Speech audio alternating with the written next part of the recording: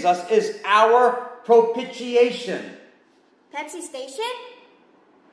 No, not Pepsi Station.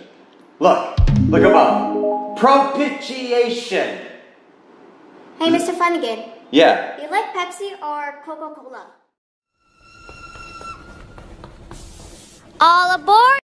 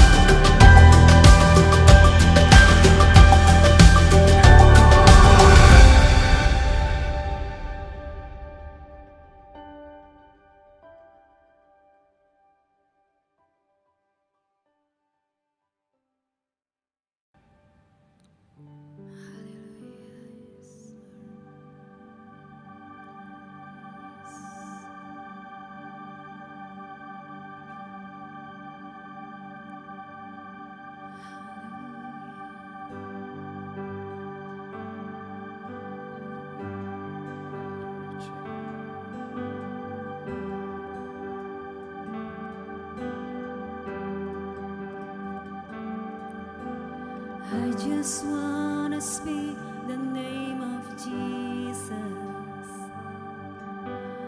over every heart and every mind, 'cause I know there is peace within your presence. I speak Jesus.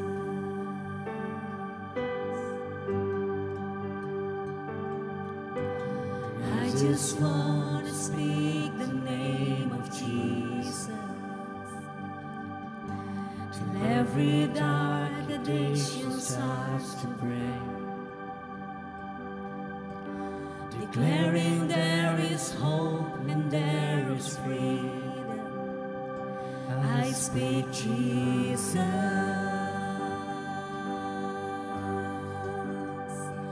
Your name is power. Your name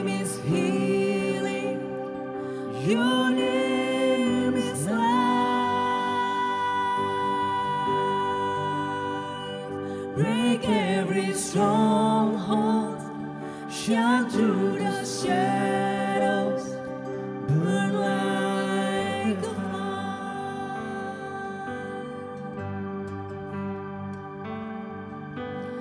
I just want to speak the name of Jesus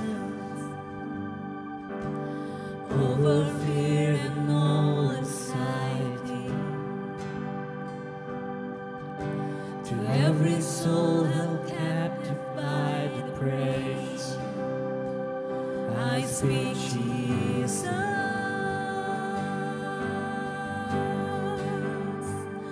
Your name is power. Your name is healing. Your name is life.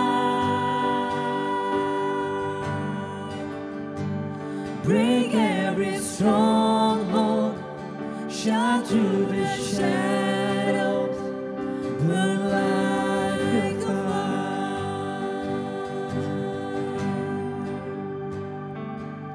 Shout Jesus from the mountains, Jesus in the streets, Jesus in the darkness over every enemy, Jesus for my family. I speak the holy name, Jesus. Shout Jesus. Shout Jesus from the mountains, Jesus in the streets, Jesus in the darkness over every enemy, Jesus for my family. I speak the holy name, Jesus. Come on, stand up together and shout Jesus. Shout Jesus from the mountains, and Jesus in the streets, Jesus in the darkness over every enemy, Jesus, Jesus for my family.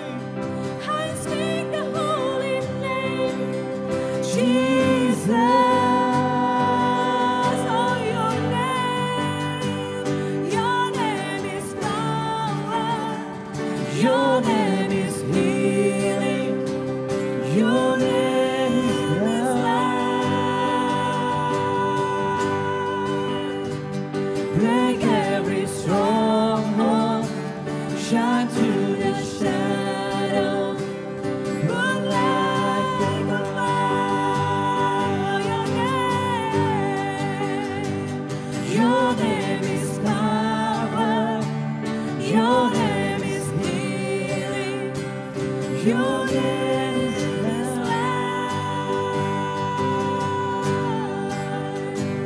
Break every stronghold, shine through the shadows, burn like a fire. Say your name, your name, your name is power, your name is healing, your name is life. Break every stronghold, shine through the shadows, burn like a fire.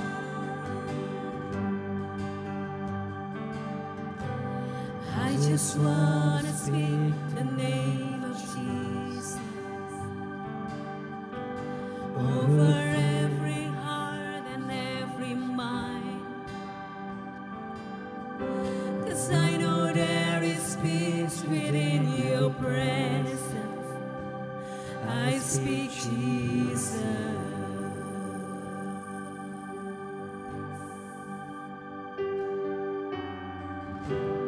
Yes, Lord.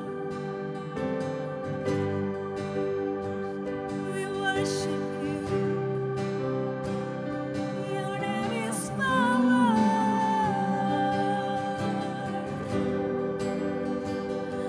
Your name is healing. Oh.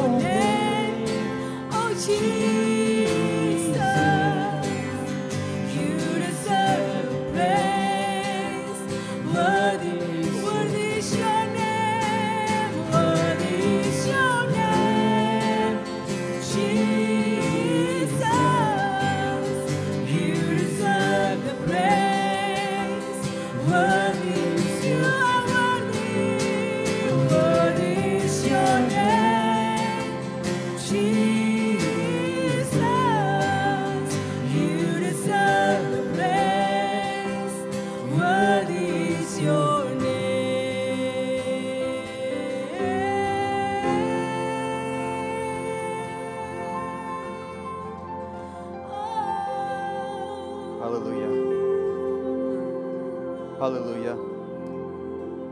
Lord, we thank you for bringing us here together today. We thank you, God, for our fellowship that's all in the name of Jesus.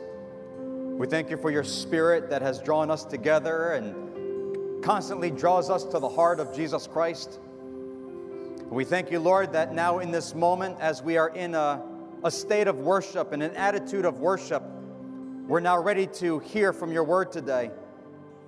And I pray that as we do, we will do it worshipfully, meaning that we will surrender to what you say today, and that we will acknowledge where sin has entered into our lives, and that it needs to be dealt with.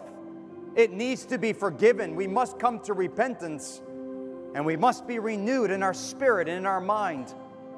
So help us, Lord, to hear you today in a submissive way and to be ready to be changed by your Spirit, because everything that you want to do in us and for us is good, and it glorifies you. And that's why we are here today, Lord, to give you glory, to give you praise, that our lives will honor you. And so with that attitude of worship, open our ears now and our hearts to receive your word and to be transformed by it today. Thank you, God. You're so good and so gracious, and we love you. In Jesus' name we pray. Amen. Amen. Praise God. You may be seated. Thank you, Sister Yanti and musicians. Welcome everybody to church today. It's good to see everyone.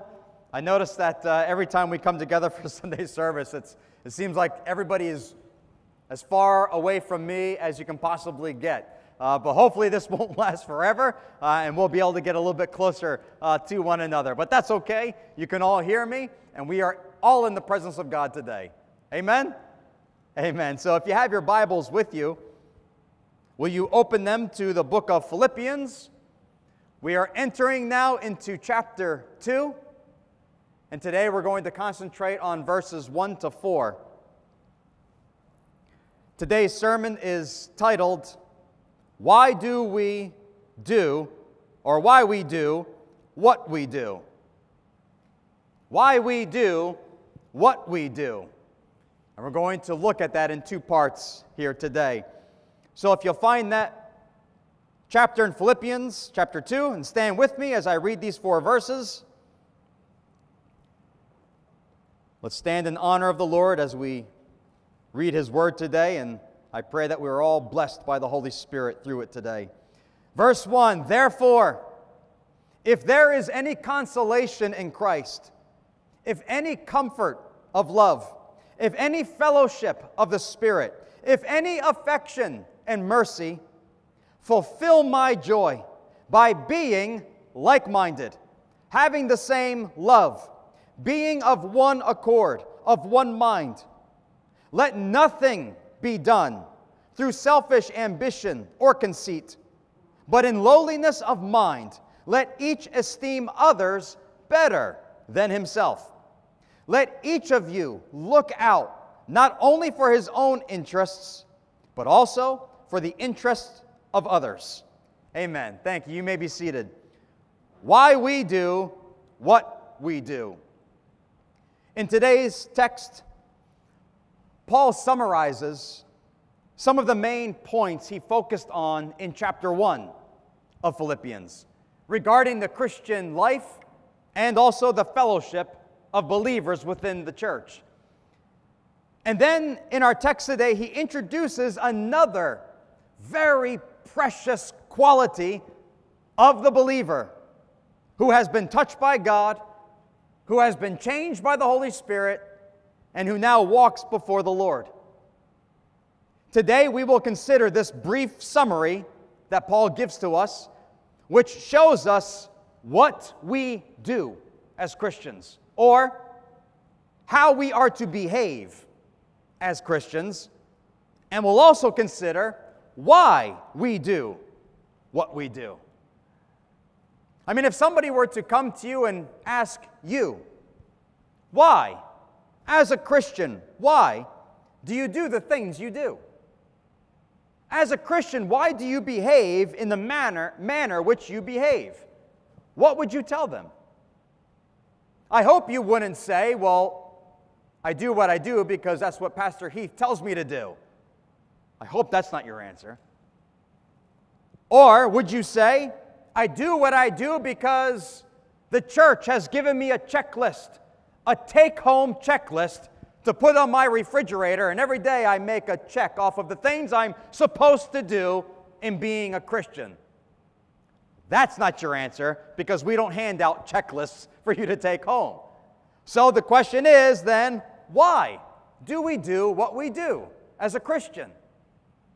For you husbands that are here today, faithful, strong husbands, if I were to ask you, why do you love your wife the way you do? And why do you do the things you do for your wife? I hope you won't respond by saying, I do what I do because my mom tells me I should be good to my wife.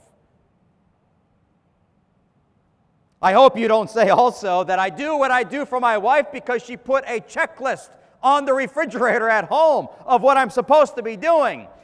Husbands, if your wife has to do that, shame on you, husbands. There must be something else. There must be something greater than that. There's something much deeper than that, isn't there? So why is it that we do what we do as Christians or as husbands, as wives? Why? Well, I hope today's message opens our eyes to see the answer to that question. And I hope that if you find that you're not doing so well in the areas of Christian life, whether it's your obedience to the Lord or your attitude, your character, your relationships, if you find that you're not doing so well in some areas, then I hope today you will know what may need to be worked on in your own spiritual life. And so I hope this message helps you to look at things a bit differently today. Now I'm going to present today's message backwards. We're going to discuss what we do before we discuss why we do it. And so because we're doing it that way, it means we're going to focus on the second half of our verses first, and then we'll look at the first half of our verses. Why do we do what we do? First, we're going to look at what Paul tells us we should be doing, and then we're going to see why we do such things. You with me? You ready? Why do we do what we do? So let's look, number one, what it is we are supposed to be doing. How it is that we are supposed to be behaving as Christians. What we do. Let's look at that verse, number 2, Philippians 2, verse 2. Paul says, fulfill my joy by being like-minded, having the same love, being of one accord and of one mind. First, what do we do? Paul says we are to be like-minded. He says, fulfill my joy. Now I can assure you, Paul is already filled with joy as he's writing this letter to the church in Philippi. He's already filled with joy.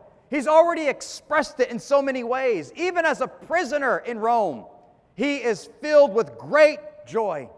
And the joy he had, no one and nothing could take it away from him. But now, he's asking for an overflow of joy. He's asking for joy on top of joy. It's the joy that overflows from his heart, knowing that the church in Philippi is united in fellowship and in love. And so what he says in this verse, he's already talked about this in chapter 1. He's already gone over it, and so have we. But just as a quick summary of these things, he says, first of all, we are to be like-minded. Do you remember what that meant? As a church, if we are like-minded, it means that in our minds we are focusing on the same goal. Who we are and what we do, our purpose in this world, it's all focused on the Lord Jesus Christ. And everything we do is for Him.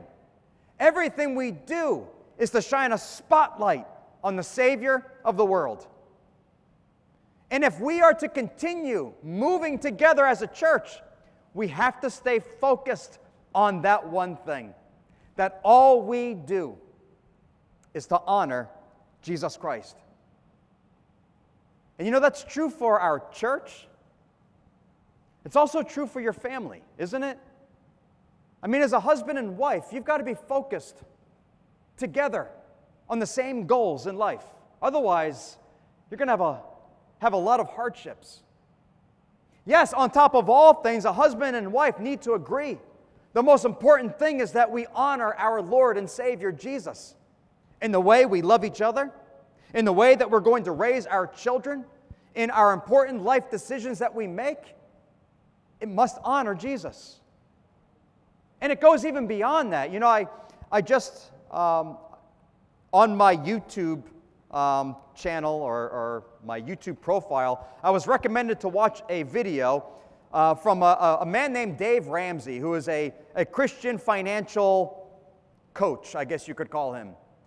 And a lady called into his radio station and explained to Dave Ramsey that even though she's trying to do everything she can to save money, to spend money responsibly and to prepare for retirement, her husband just spends and spends and spends. And so she came to Dave Ramsey and said, "What should I do?" And he explained to her the importance. If you and your husband are going to be successful in saving and planning for your financial future and planning to provide for your children someday, you need to come to an agreement on how important this issue is. You need to both agree that it makes sense to do this, that it honors the Lord to be prepared financially and to use your money as a good steward of what God has given to you.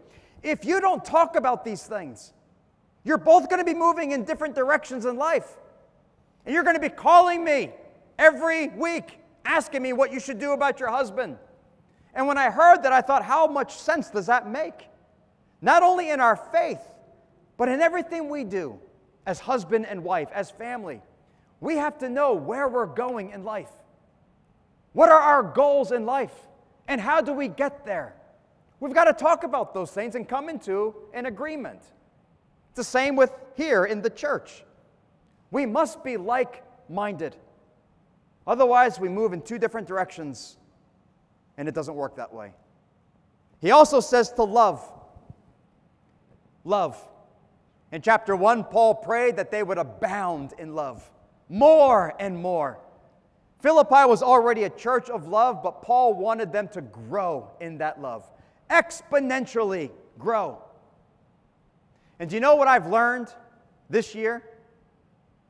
That as Christians, our love grows, or we have the opportunity to have our love grow in times of adversity and trial. Because this year, more than I can remember, I think, in the past, because of this pandemic we are going through still today, I can't tell you how many Christians I've heard criticizing other Christians. Because some Christians say, don't wear a mask. Other Christians say, no, you need to wear a mask. Some Christians say, you don't need to go to church, just stay home. Other Christians say, no, if you don't go to church, you have no faith. You don't trust in God. And all of this fighting going on. This pandemic, I'm sure we all have our own hot button when it comes to this whole entire thing that we're going through. And I've even heard people use the Bible or use Jesus to argue their point. Why should you wear a mask? Because that's what Jesus would do. Why shouldn't I wear a mask? Because Jesus wouldn't do it. Shame on us if we're using Jesus to make an argument, to argue our way through something. Shame on us if we criticize other Christians in the name of Jesus. What would Jesus say about this pandemic and how we respond to each other? Would he not say, love your neighbor?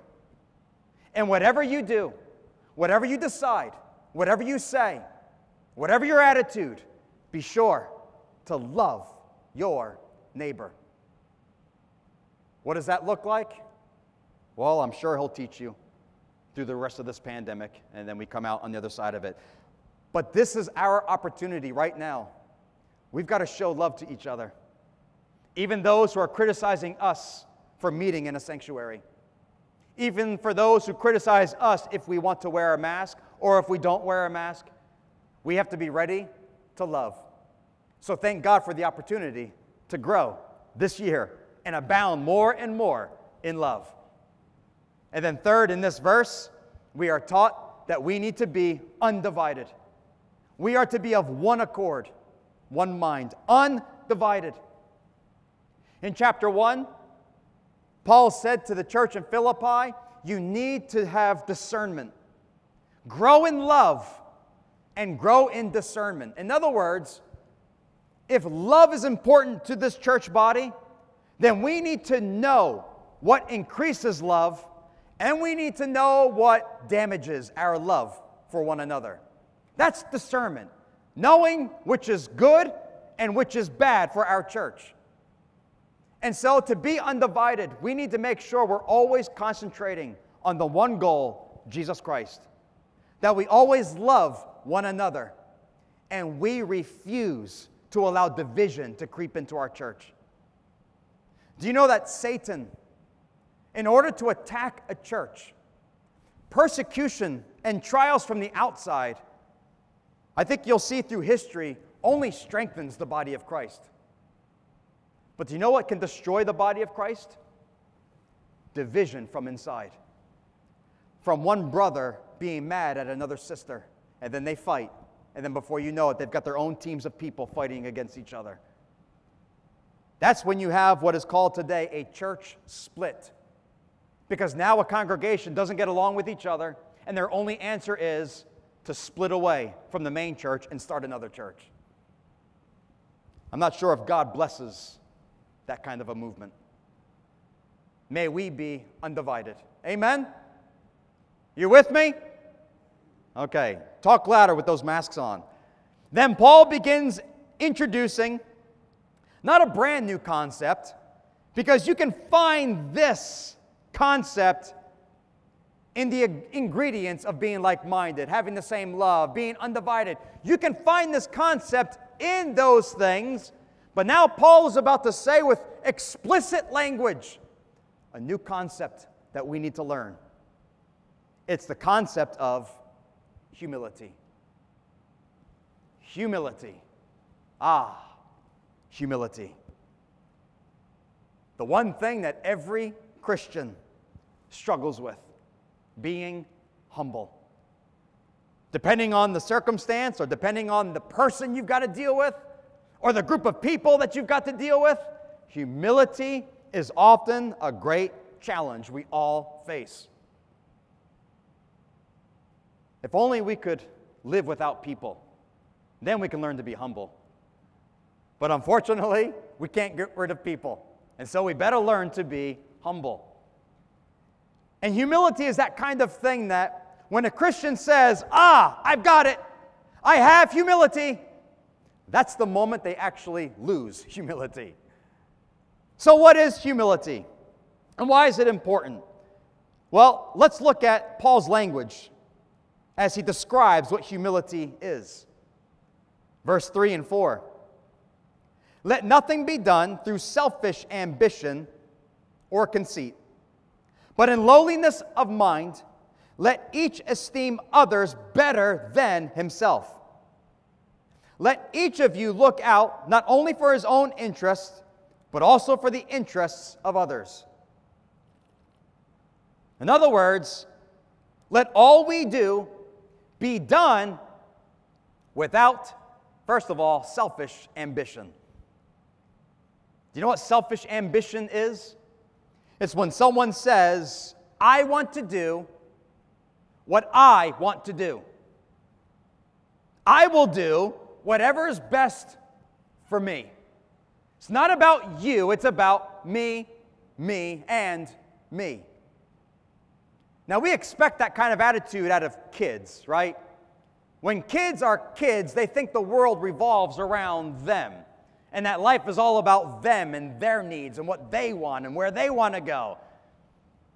How many times have we had McDonald's, not because it's what we want, but it's because it's what the kids demand? I go to McDonald's close to every Sunday because I have some girls in the car that are crying out for it. But when children grow up, when we grow up, we start to discover, you know what? Life isn't all about me. And the decisions I make don't only affect me. When you get married, husbands or wives, your life and your decisions affect your partner. And when you have children, you no longer think just for yourself. You have to think about your children and all your decisions as well. Because everything you do, your life, it affects them. As a father, if I live a sinful life, my sin doesn't just affect me. It will affect my wife, and it will affect my children in a negative way. We are not to have selfish ambition, because this life is not just about you. It's about the people who are around you as well. Let all things be done also without conceit. You know what that is? Conceit is when someone says, I want the credit. I want the glory. I want to be recognized for what I have done. How good is that for the body of Christ? How good is that for anything? I don't know about you, but I'm a sports fan. And I'm sure you have your own sports that you probably watch, team sports. I'm from America, so my favorite sport is American football. And I've seen what happens to teams that have a sudden superstar on their team. A quarterback, a wide receiver, a defensive end, and they're the best at what they do. And I've seen what happens when that person knows they're the best, and all of a sudden every game becomes about them and about their statistics and about their success. They care more about their fame, their money. They care more about being recognized. And as soon as that happens, there's division among the team. And if that team doesn't kick out that one cancer of a player, that team will never be good. And even if they are, nobody will respect them. I love football teams. I do have one favorite football team, but I love it when I see a team playing for a win, however it comes. I love watching a team where everyone knows we've all got to step up together. We've all got to do our part. It's not about this person or me. We all have a job to do. And I love when I see coaches coaching a team like that. Most important, we've got to get the win, however we get it, and we've got to keep growing as a team. And even if that's not my team, I at least respect that team. I respect that coach that teaches such things. Because as soon as you have people who are conceited, you destroy the team. Conceited people also will destroy the body of Christ. And also he mentions that we must be, as an attitude, we have to have lowliness of mind, esteeming others better than ourselves, and being genuinely concerned for others' well-being. But in today's society, we put up so many barriers to this. Because how often do people say, but I'm right, and they're wrong. But they work for me. I don't work for them. But I'm older, and they need to be respectful of me because I'm the older person in this situation. Now, I've said this before in other sermons, but I believe it's always going to be true, no matter what. And it certainly applies to today's message. And here it is.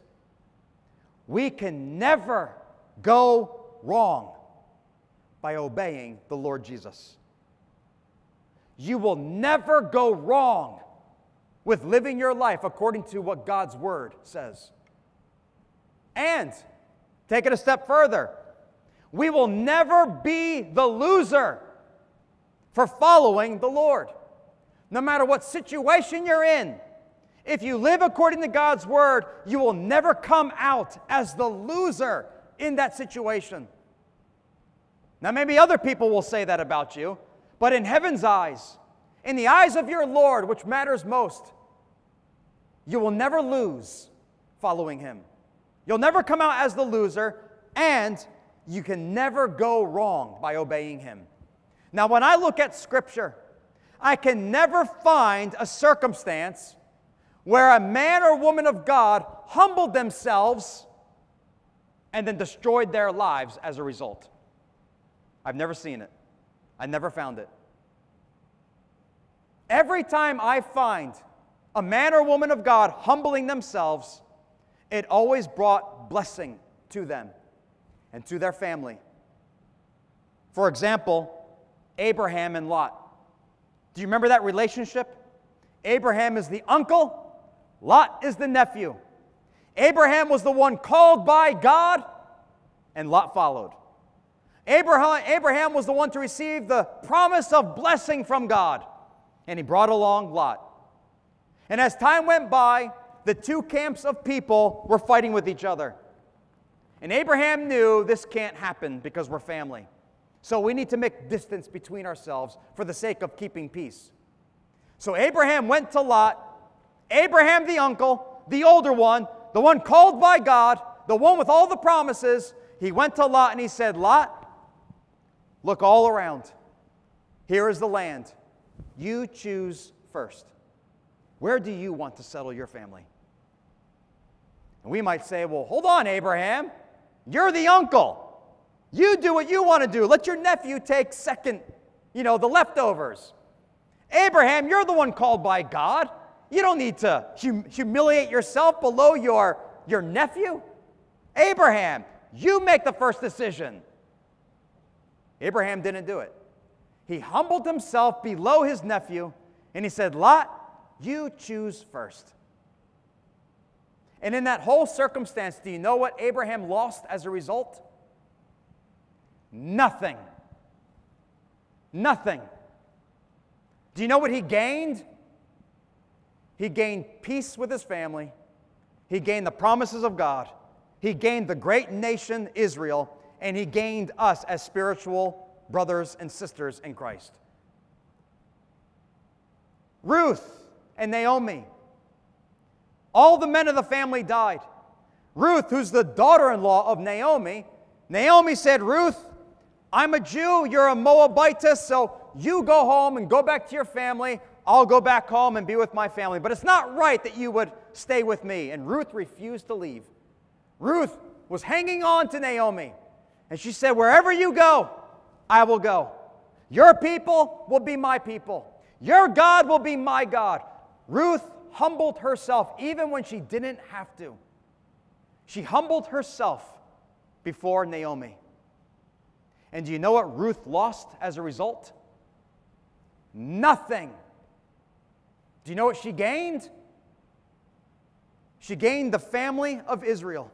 She gained a husband named Boaz, and she gained the honor of being in the genealogical line of Jesus Christ, because her grandson was David the king. Speaking of David the king, a young boy who was anointed king over Israel, what did he do about King Saul, who was already king? Did David go and kick Saul out, dethrone him, kill him? No, he could have many times. But David refused to dishonor King Saul. So he humbled himself below Saul. Even though Saul hated him and wanted him dead, he humbled himself. And as a result, do you know what David lost? Come on. Nothing. Do you know what he gained? Not only the throne of Israel, but all the promises of God, that his throne would be an everlasting throne. Why? Because Jesus Christ would come and sit on that throne forever and ever. And then here comes Jesus in the New Testament, and he says, I am the son of David. What an honor to David. Abraham, Ruth, and David. They lost nothing as a result of humility. All they did was gain in God's eyes. As Christians, this is what we do. This is how we are to behave. To be like-minded, loving one another, and being undivided. And all of it with a heart and a mind of humility. Now, why do we do this? Why do we do what we do? I believe if we can learn the why, then the what will come more naturally in our life. Not that humility is in our nature to be, but as God creates us into a brand new creation, a new man or a new woman, this is to be a part of the Christian life, humility. So now, why do we do what we do? Let me first just go ahead and answer this. Why do we do what we do? According to what we're reading today, here's the answer. Because we are aware of and we are thankful for what we have received from the Lord. Make note of that if you want, and you can apply this to every area of your life. Why do we do what we do? Why do we humble ourselves? Why do we love? Why do we do these things? Because we are aware of and we are thankful for what we have received from the Lord. So if today you're having difficulty loving, difficulty with showing humility, then something is wrong with this statement in your life. Maybe you're not aware of what the Lord has done for you. Maybe you're not aware of what the Bible says about you when you trust in Jesus Christ. Maybe it's that. Or maybe you're aware of it, but you find no appreciation for what the Lord has done. I mean, you read it, you see it, you hear about it, and there's not an ounce of gratitude in your heart. That's a problem. But when you are both aware of it, what He's done, and you're thankful for it, what you have received from Him, then it makes love and humility begin to flow more and more in your life. So, why do we do it? It's all in verse 1. Therefore, if there is any consolation in Christ, if any comfort of love, if any fellowship of the Spirit, if any affection and mercy, in this verse, let me ask you, what have we received from the Lord? Well, this verse tells us 4 things. According to this verse, we have received consolation, comfort, communion, and compassion. Are you aware of that? Well, let's take a closer look then. Number 1, the consolation in Christ. Consolation, this word means that someone has come alongside of you. Somebody has been called to come to your side in order to help you. Who's done such a thing? Well, according to the verse, it says consolation in Christ. It is Jesus who has come near us. Think of that.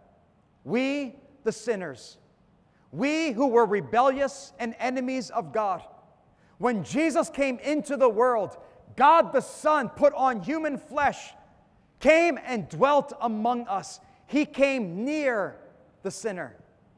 That's the consolation in Christ. And on that day, and in that moment that He saved you, He came near you, to your side, and He comforted you with His love. And not only did He come at that moment of salvation to stand near you, to console you, but every day of our life now, as we walk through life, there is that good shepherd who never leaves our side. You know, Jesus in the book of John, He called the Holy Spirit the Comforter, which meant the paraclete, or the one who comes alongside of you. And now Paul calls Jesus the same exact thing, the paraclete, the one who walks alongside of you. And this is what Jesus has done for us, and he continues to do it every day of our life. Jesus promises, I will never leave you. Even until the end of the age, I'm there at your side, and I never leave. Think of that for a moment, that the great God of this world, the creator of heaven and earth, the holy, glorious, righteous judge of the world, he's the one that came down to us and has come near us. And if you can think about that in the right attitude, you will say with the psalmist, when I consider your glorious wonders, who am I and what is man that you are so mindful of me? Who am I that you have come to visit me? Has the Lord come near to you? Amen? Are you thankful for it? The comfort of love. Comfort. That word means to be persuaded. Comfort of love means to be persuaded of love. What love? Love here is translated agape, which is God's sacrificial love for you, everlasting love for you. This means that we are persuaded that that is God's love for me. Do you know, I've met so many people, even just recently, who can look at the verse, John 3:16. For God so loved the world, he gave his only son. If we believe in him, we will not die but have everlasting life. People, I've watched them look at that verse and read it and then say, so? That's a person who's not persuaded by the love of God. But how many of us have read that verse and we have said, oh, thank you, God, for such a great love. Thank you, God, for the gift of Christ in my life. Thank you, Lord, that now that I have received Christ, I will not die but have everlasting life. I am persuaded that God loves me with an everlasting, great, abundant love. And we can say with Paul from the book of Romans, I am persuaded that nothing can ever separate me from that love of God. Hallelujah. Oh, how he loves me. He died for me because he loves me, even though I was a rebellious sinner. And that love he has for me, he loved me before I even knew who he was. What a great love. Have you been persuaded of God's love for you? Are you thankful for it? Then there's communion. Paul calls it the fellowship of the Spirit. When we were saved, when we put our trust in Jesus, we were brought into a family. First of all, we were united with Christ. And we can call God Father. We were united with Christ by the Holy Spirit.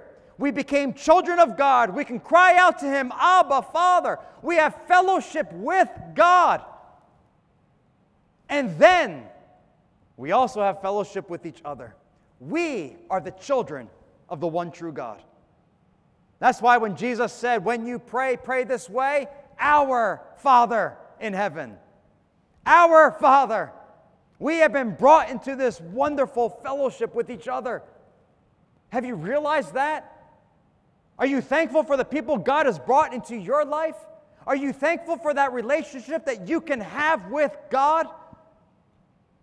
Some of us were just talking this past week. There are many of our families, including my own, that came to Indonesia right around the year 2011. Daniel and Paige, Brother Rajan, who's here, Julio and Julieta. Many of us came right around that same time, and we just talked about how thankful we are that God brought us to Indonesia and brought us together. I can't imagine life without knowing all of you. All of you. And I'm thankful for every single one of you, and that God has brought us into this fellowship. Do you know that fellowship of the Holy Spirit? And are you thankful to have that with God and with each other? And last, compassion. Or as Paul calls it, affection and mercy. Affection here is also used as the word compassion when it talked about how Jesus bore the needs and the burdens of other people. And he felt their pain inside of himself. That was compassion. And that is what we have received from Jesus. He is our burden bearer. And he knows all the things that we go through. And not only does he have compassion, but he also has mercy for us. Mercy simply means you didn't get what you deserved. Now, before you think that's unfair, think about what you deserved. Judgment and hell. That's what we deserved. Did we get it? No. Why? Because Jesus came and died for us. And through him we have the mercy of God. So now what is Paul saying here? Paul's saying, if you, brothers and sisters, if you know and have experienced that consolation in Christ, if you have experienced that comfort of love, that communion that you have with God, and that mercy that's been shown to you, even when you didn't deserve it, who among us has a right to say, I will not love that person?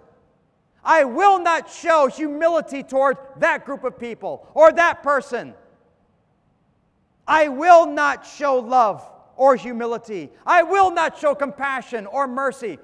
Who do we think we are to ever say such a thing? If you ever feel that way, you need to remember what God did for you. And you need to remember that you did nothing to deserve it. Now, does that person in your life deserve your mercy? Maybe not. Does that person deserve love? Maybe not. But we're called to do it anyway. To be merciful, to be compassionate, forgiving, kind, and to love, even when it's not returned to us. So, musicians, would you come? Do you find yourself struggling with loving someone today? Do you find yourself struggling with showing humility? Maybe in your family, maybe in your workplace, whatever relationship you may be thinking about today. If you're struggling with showing these things, then think about this. Think about what Paul has just said. And be reminded of all the goodness of God, the love that he has shown you, even though you didn't deserve any of it. And let us be thankful for what we have received. Let us be aware of, thankful for what we have received from the Lord Jesus. And if you can do that, if you can remember that, humility comes a little bit easier in your life. Amen. Let's all stand together. I asked Sister Yanti to lead us in the song that we ended our worship service with, but can we sing the verses that belong to that song? And as we do, to me, these verses really capture what we just talked about today. And as we sing them together, think about them. Be thankful that we can say such things. And let's let the Holy Spirit move among us today. Amen.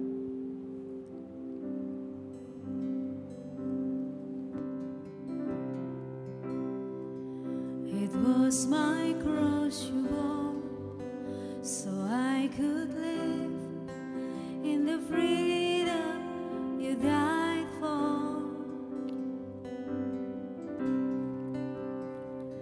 And now my life is yours, and I will sing of your goodness forevermore.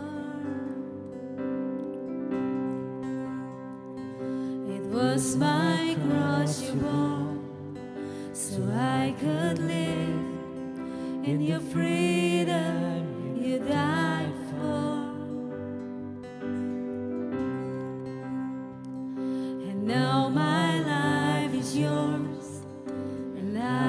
sing of your goodness forevermore.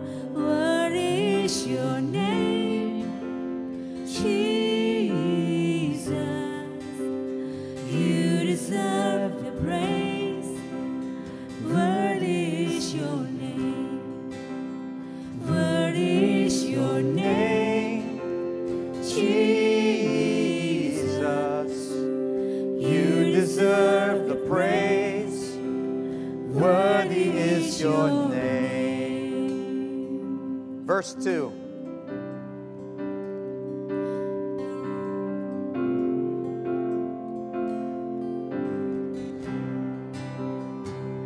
And now my shame is gone. I Stand amazed in your love undeniable. Your grace goes on, and I will sing of your goodness forever. Sing it again. And now my shame is gone. Amazed in your love undeniable. Your grace goes on, and I will sing of your goodness forevermore. Worthy is your name, Jesus. You deserve the praise. Worthy is your name. Worthy is your name, Jesus. You deserve our praise.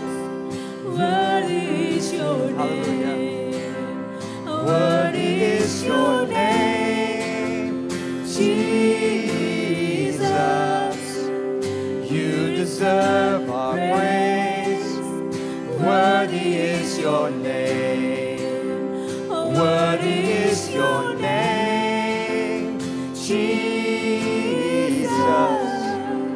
You deserve the praise. Worthy is your name. Hallelujah. God, sometimes it's so important for us to come back to your word and to find the foundation of truth you have laid for us. And when we look at that truth, it reminds us of who you are and what you have done and who we are now in Jesus Christ. And if we're honest with ourselves and we cast away pride, the only thing that's left to say from our lips is thank you. Thank you for what you have done for us. Thank you, Lord Jesus, for coming into this world, to coming to a sinner like me, and to draw near to my life, and to open my eyes and my heart to receive the gift of eternal life, the gift of salvation. Jesus, before I even knew your name, you knew mine, and you loved me even then. And you love me today, and you will love me tomorrow. Yes, even though I often fail, and though I often make mistakes, and though there are times I don't show love or humility, there you are, still beside me, to comfort me with such great love. Thank you for constantly healing me, and for forgiving me, and for leading me on through this life. I will never forget what you have done for me, God. And I pray, Lord, that we will be persuaded that the love that you have for us, there's nothing like it in this world. We won't find it anywhere else. It's a love, God, that sent your Son to die for me.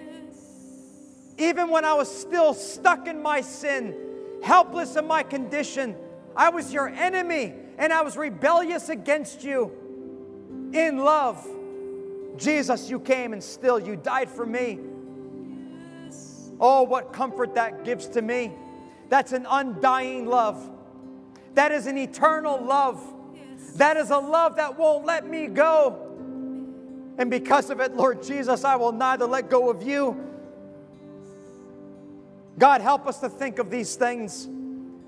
Help us to remember these things. And I pray that in our relationships with people, whether it's our husband or our wife, our parents or our children, our fellow workers in our workplace, our boss, those who work for us, brothers and sisters in Christ, in every relationship in life, let humility and love come from a heart that has recognized what you have done for us, and a heart that is overflowing with thanksgiving for what you have done. And I pray, Lord, that we will be merciful as you have been merciful to us. We will love as you have loved us. We will forgive as you have forgiven us. And we will be compassionate in the way that you have shown compassion to us. In every marriage that is here today, let there be love, peace, and forgiveness. Yes, Lord. There's a marriage today in this sanctuary right now that needs forgiveness and love. Lord, do the work. Do the work in that marriage right now, God. Bring husband and wife back together once again in forgiveness and in love. And help them to love in a way that doesn't bring up the past. It doesn't bring up the past mistakes. It doesn't glory in itself, we're not seeking our own glory or our own gratification. We love sacrificially because that's the love that we have received. Thank you, God. Thank you, God, for your word today. I pray, Lord, that throughout this week as we continue to read over it, meditate on it, Holy Spirit, keep doing that transforming work in us, that we will truly be Christ-like in our life. Thank you, God. And now as we are getting ready to leave this sanctuary and go our separate ways, God, I pray that you will be a constant reminder to us about your love and your grace and your peace for us. God, keep us in your hands. And I pray that you will bless us one and all. In all that we do, in every area of our life, may we be blessed by you. Not blessed in the eyes of this world, but blessed according to heaven's riches. Bless us, God, and keep us. Be gracious to us every day. Give us peace in our hearts and in our minds. Shine your face upon us, O God. Yes. And let the world see the reflection of your glory on us. And I pray that all who know us, they will know that there is one Lord in our life. There is one King. There is one God and one Savior. His name is Jesus. And I pray that you will use us to draw all men to Jesus Christ. Thank you, God, for your word. Thank you for your presence. Thank you for your fellowship with us and among us. Bless us now as we leave to our separate places.